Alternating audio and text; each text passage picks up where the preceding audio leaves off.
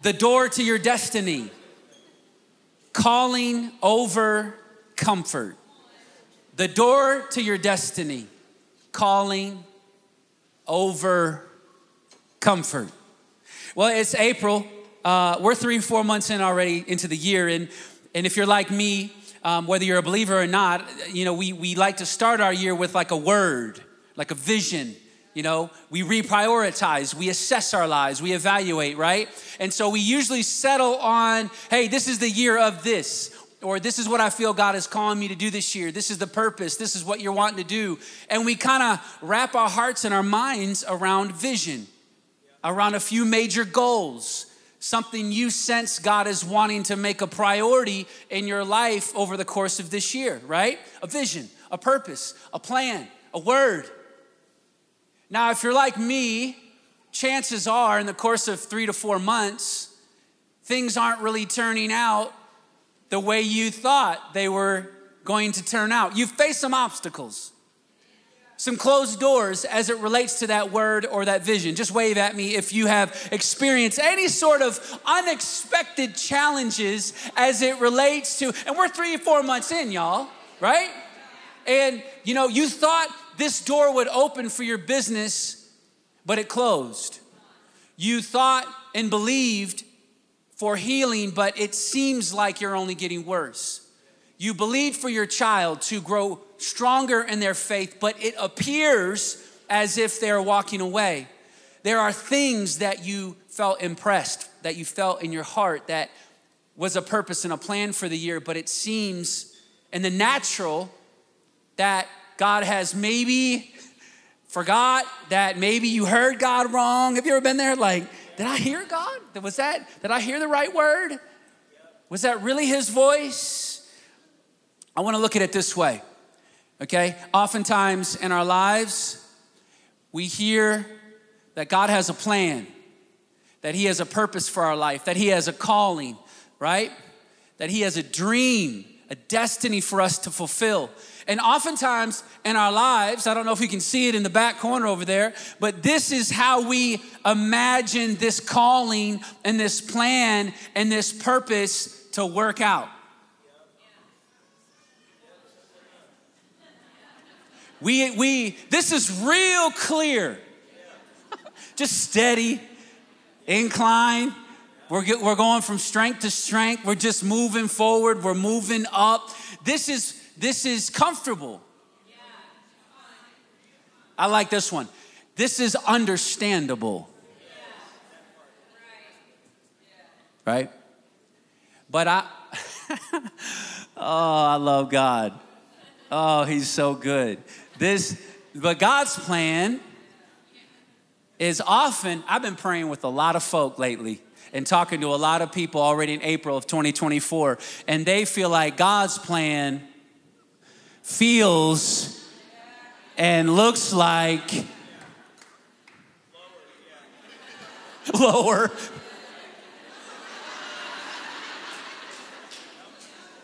Am I preaching to anyone at the Church of Whitestone? Pastor Torrance said lower. I can't get lower than the board here. This is how life can feel. Right? And when we come to the awareness that God's got a plan and he's got a purpose and he's got a dream, we assume this and comfort, but what we come to experience for those of us who follow Jesus for a little bit is that it can feel and look a lot like that. Right? There's 2 powerful verses I want you to get today. First, Isaiah 55 says that God works in mysterious ways. It's like, there's some frustration in that, amen. Like, What? His ways are higher than our ways. His thoughts higher than our thoughts. We need to ponder that. We need to think about that. Proverbs chapter 3, verse 5 says to lean not on your own understanding. Lean not on your own understanding, but trust him, and in all of your ways acknowledge him, and he will show you which path to take.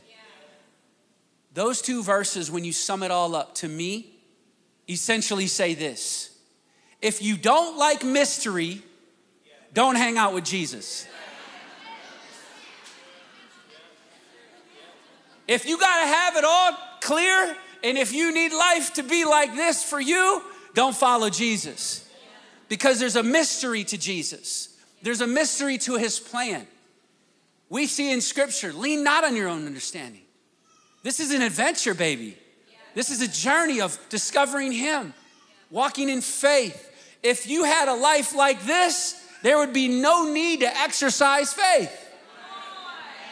Hello. You got all the answers. You know it's gonna be good. You know all the doors are gonna open. No, God gives you a plan, a calling, a purpose, and then there's a journey of faith that we have to exercise, that strengthens us, that develops us. In fact, this may surprise many of you. Some doors in your life must close for you to reach your destiny.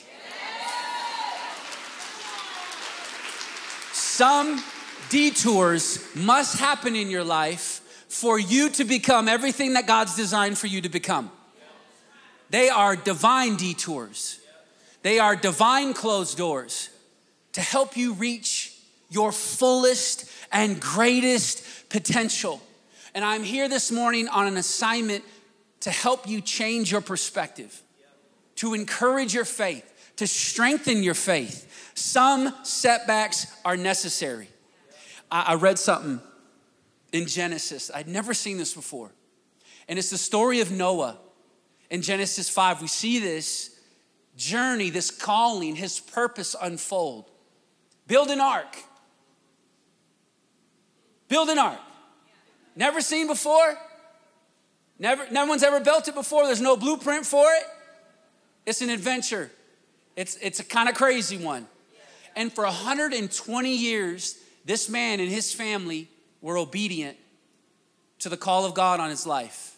They built an ark, gathered the supplies, went to work. People thought he was crazy. He stayed focused. He stayed locked in. He gets to the end of the mission, the end of the job. And the Bible says that rain started to come down. Rain started to gush up from the ground. Water started to gush up from the ground. Boat's done. Animals begin to get loaded onto the ark. But there's one task that's left to be done. One thing. The door must close on the ark as the water begins to pour down. Noah's a little frantic, a little anxious. Is it my job? Did I miss it? Is it one of my kids' jobs for them to close the door? Is it an animal's job? Like, does a giraffe have to stick its head out and close it? Like, whose job is it to close the door? It's very practical. The Bible says the rain really starts to come down. I mean, pour down. And then it says they begin to hear the creaking of this huge wooden door lifting off the ground and closing. Not by the strength of a human hand, not by the strength of an animal, but the Bible says the door closes by the unseen hand of God. Check your Bibles. The Bible says the Lord shut him in. This is cool. This is why I love the Bible. The Lord shut him in. So there's one task. Imagine the sigh of relief for Noah. Like as he's like, oh my gosh, the door's shut. All right, y'all, we're good. Mission complete.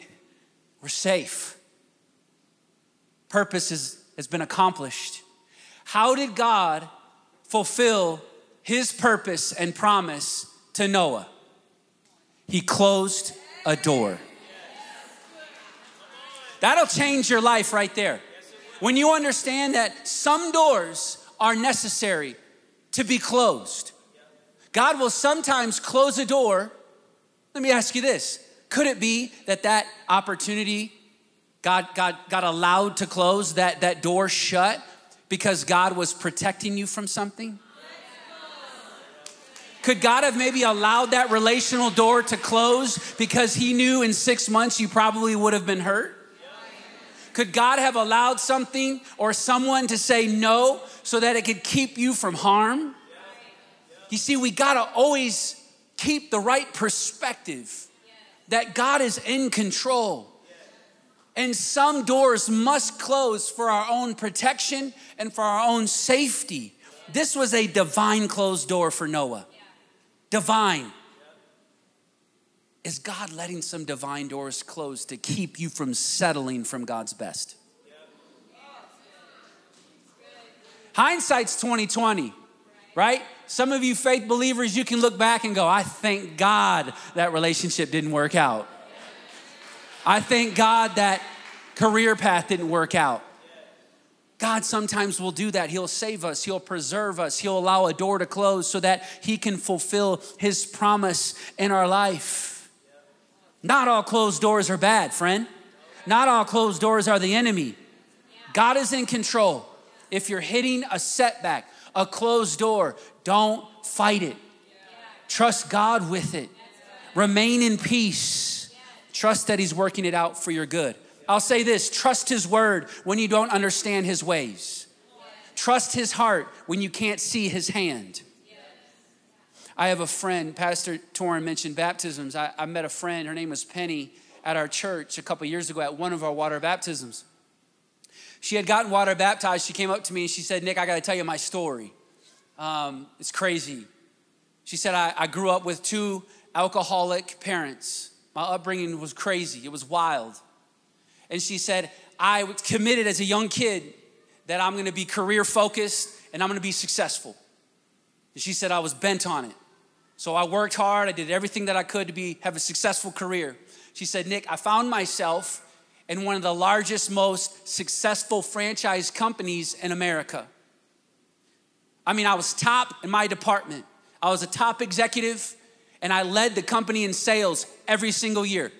20 years, I was at the top of my department in this franchise company, 20 years.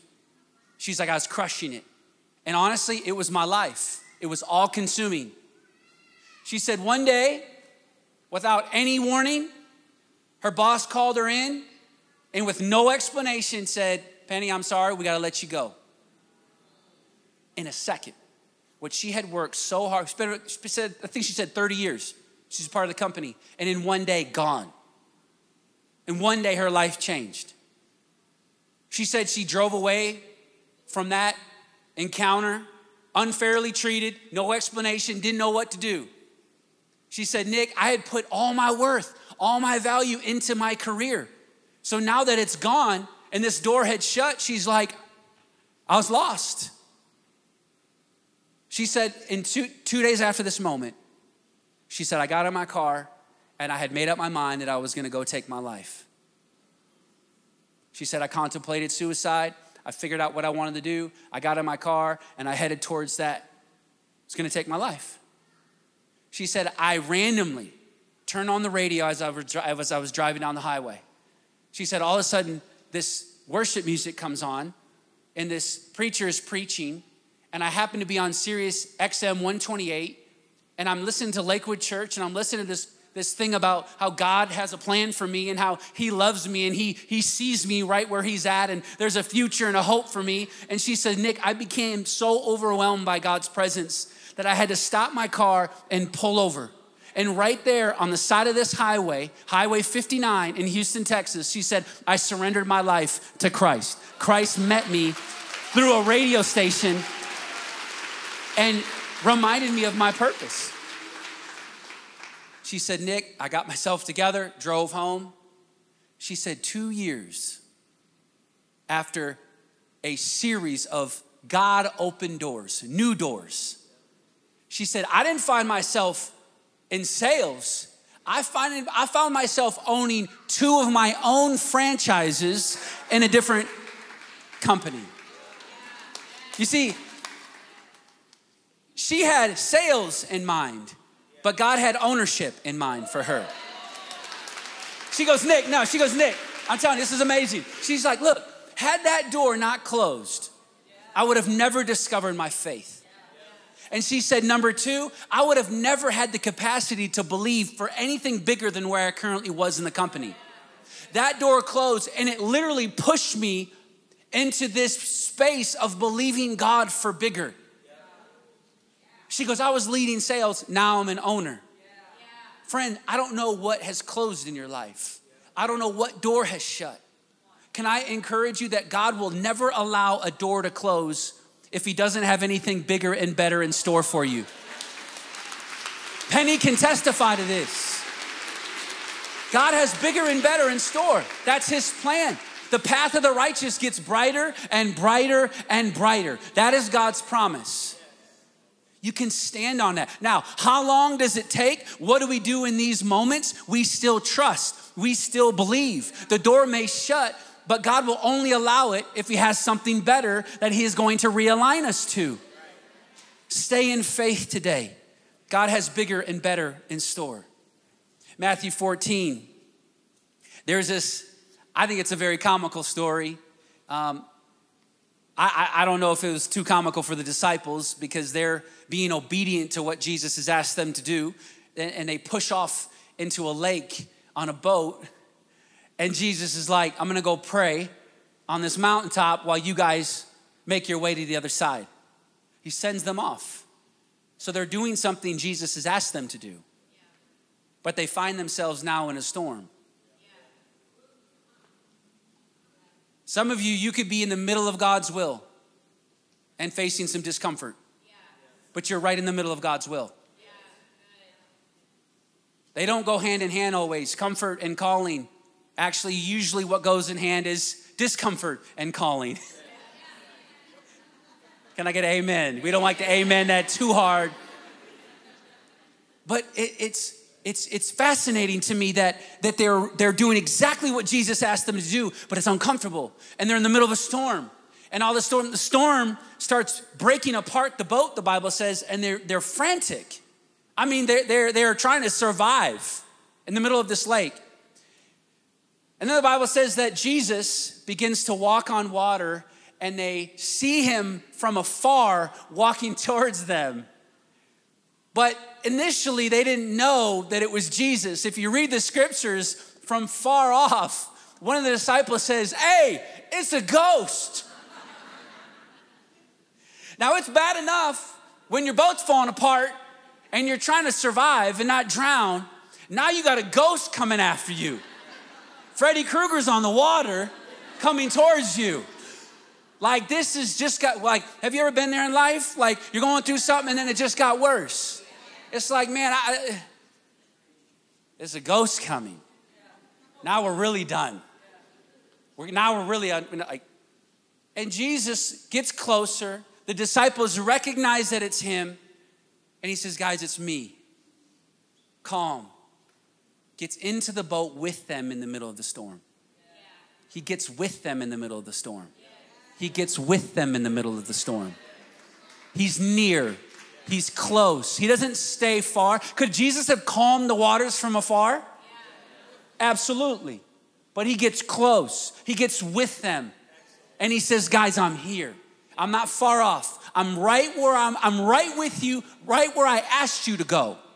And I'm gonna be the peace you need in the middle of the discomfort, in the middle of the storm, and I'm gonna hold you together. And that's what he is saying to many of you today. I'm gonna hold you together. You're right where you're supposed to be. Trust me, I got you in the palm of my hand. Peace covers the storm. Peace covers the disciples. Peace covers the boat. Let me say this. What you think has come to destroy you and put an end to you has actually come to save you. What if you looked at your setback like that? Wow. That setback, that closed door, that obstacle, that unexpected thing, that I thought it was gonna end me, but it's actually, God's using it to redirect me to something better.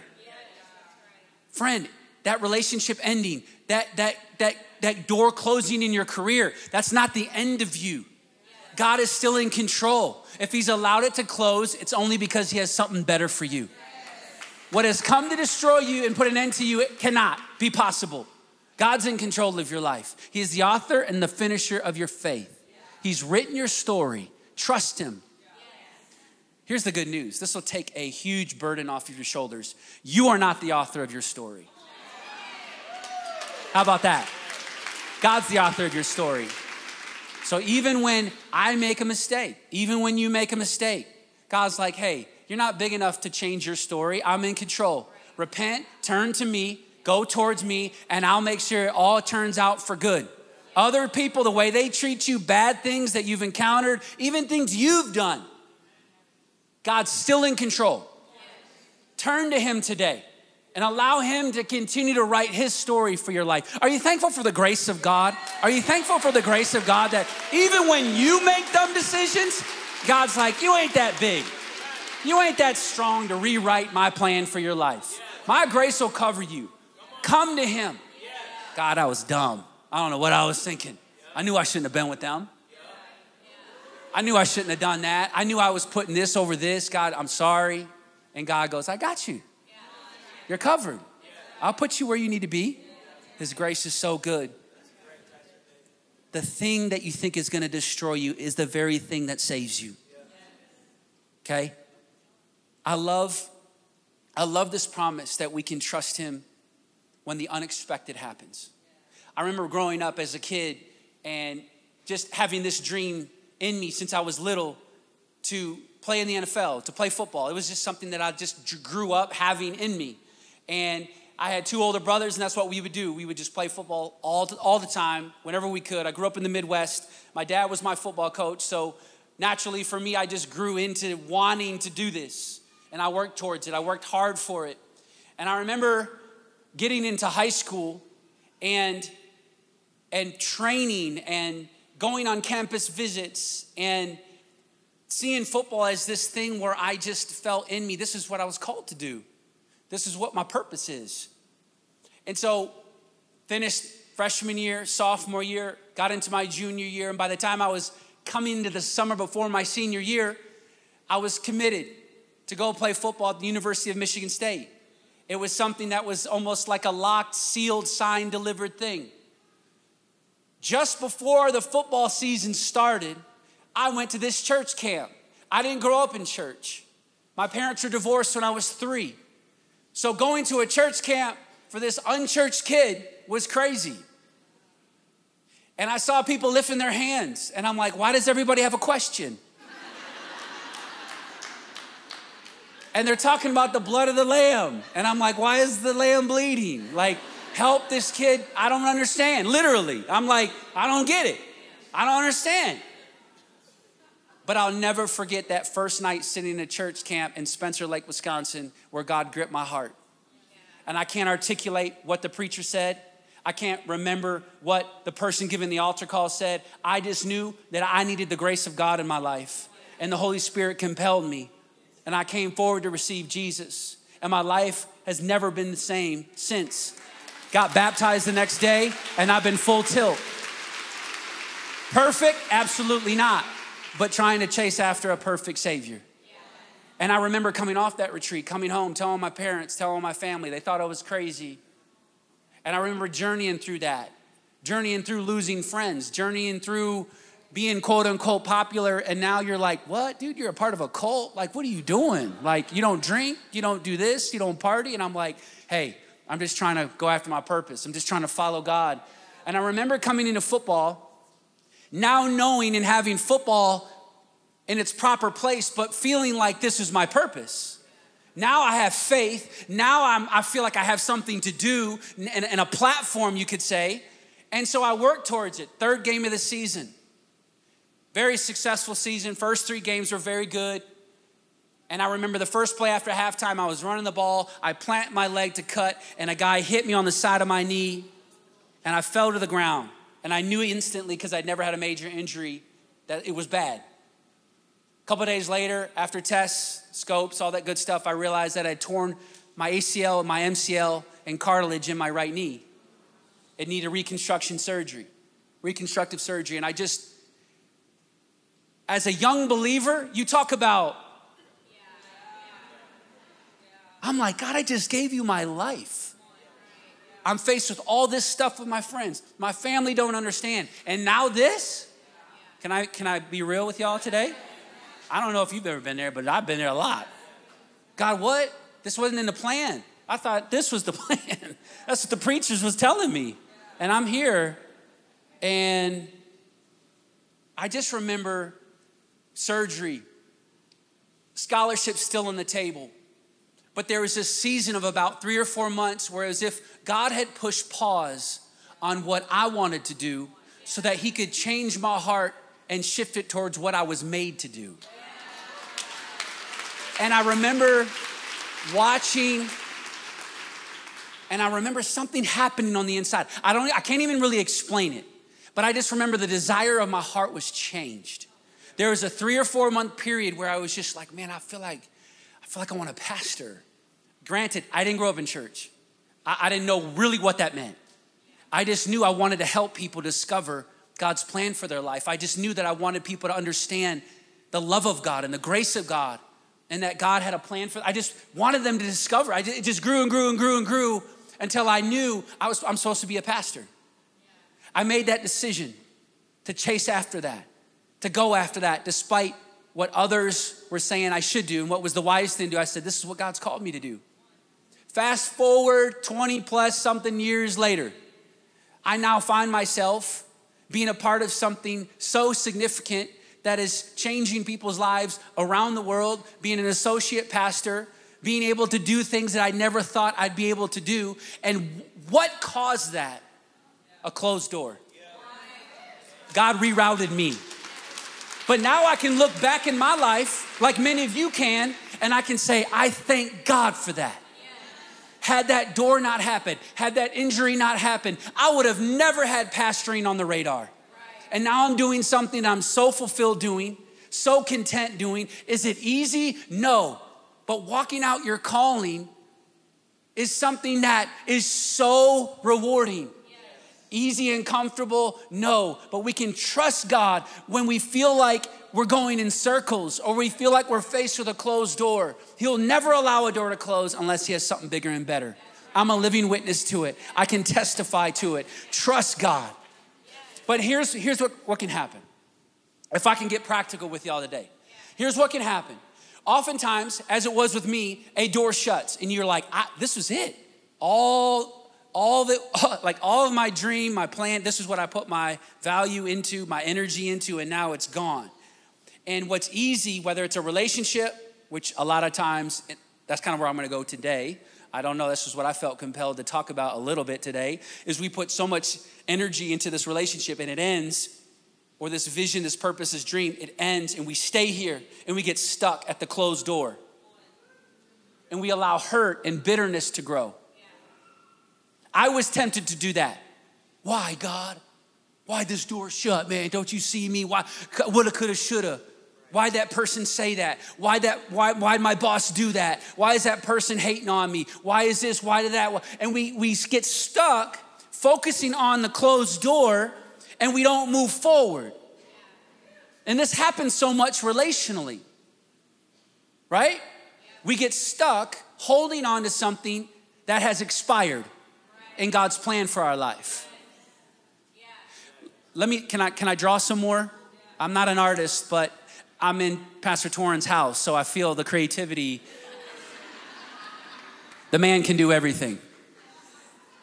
So here we go. Here's my bus. Can you see the bus? Isn't it phenomenal? I don't know if you can see it in the back, but it's a phenomenal bus here. All right, here's the school bus. And let's just imagine that God's plan for our life is like God's bus route. Can we do that? Like God's plan for your life, it's like a bus route. And when it comes to your relationships, there are some relationships that God will put on the bus, 3, 4, 5 maybe, and they're ride or dies. They're with you through it all. Every season, they're with you through the longevity of God's plan for your life. And some of you know those people. You can think about them and you go, okay, that person maybe. All right, there are certain people that will ride with you through life. No matter if they move away, they stay close, wherever they're at, you know they're in my life for life.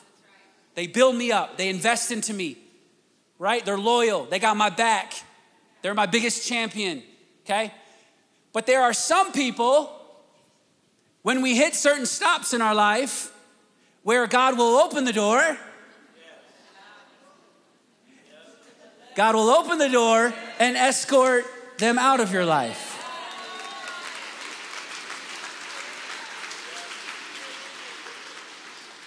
It's time for them to leave. The problem is those individuals that God is trying to escort out of our lives, we hold on to. And we fight God. And God has closed that door. They were with you for a season. It's okay. Let them go. Guess what? I got new relationships that are coming at the next stop. And I'm gonna let them on the bus. And they're gonna be there for you during this next season to build your faith, to strengthen your character, to lift you, to breathe life into you, to encourage you. Oh, am I preaching to anybody? We gotta get relationships right. Right? God has a dream team designed for you, all right? We gotta get around people and be able to discern. This is all about growing in your faith and growing in your journey as a believer. You gotta be able to discern when to let go of people in grace, in love.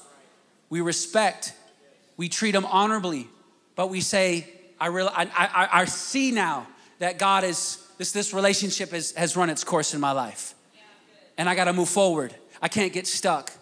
Because God will never let someone leave without having someone better in mind to bring into your life.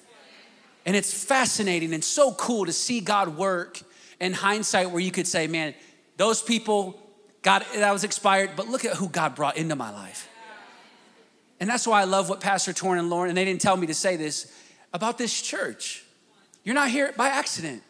Some of you, these are the relationships God has designed to be around you right now in this season of your life. Lean into it.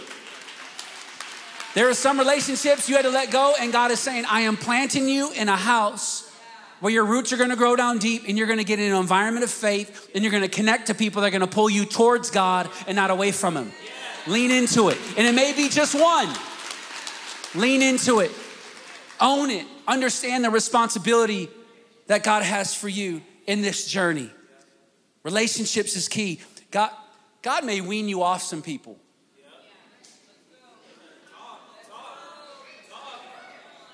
Let me put it this way. Some relationships are like scaffolding in our journey with Christ, where early on in our journey, He puts people around us, leaders, friends, people with awesome intent. They help us, they give us a good foundation, and they're with us for a certain season of our lives. But then as we grow in our faith, God will remove those relationships like scaffolding because He's taken us higher.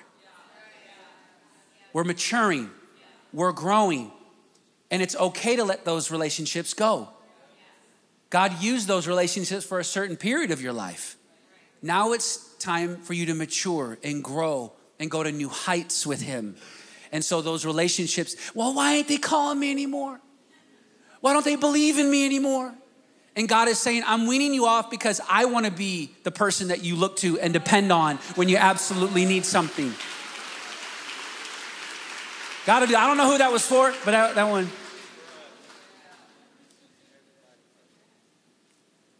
I want to close with this thought. A lot of times, what disrupts us so much as followers of Christ when we go through these times of unexpected challenges, obstacles, closed doors, what rattles us so much is, and I've done this in my life, we've made the door or the promotion or the blessing or the dream or the word, we've made that bigger than Jesus.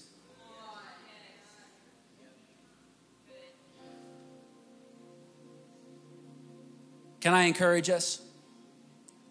As believers, the goal is Jesus. He's the goal.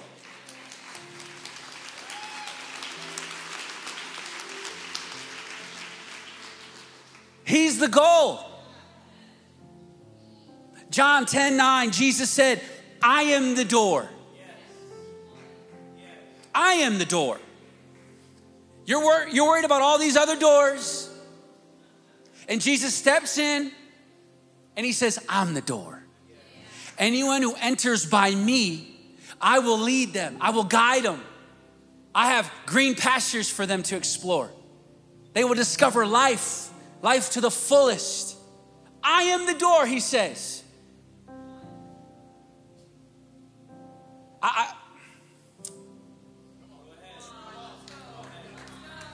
I feel like, I said this 8:30, I feel like the church, capital C, has oftentimes done a disservice to people because we've made